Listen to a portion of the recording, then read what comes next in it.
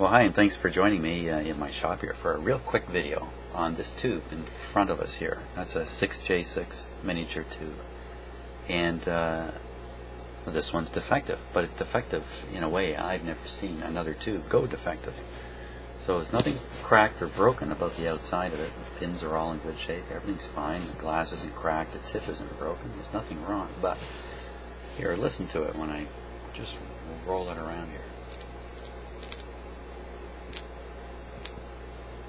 Something loose inside, and if you have a look,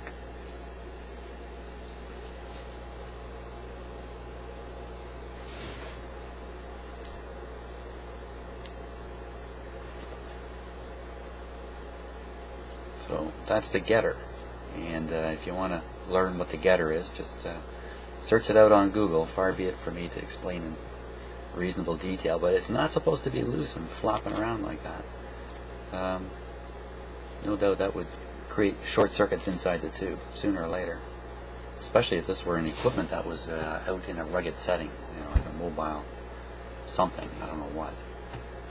But anyway, thought you'd like to see that. I've never seen anything like that. I have seen things loose inside tubes. That's fairly common, in fact, especially in very old tubes.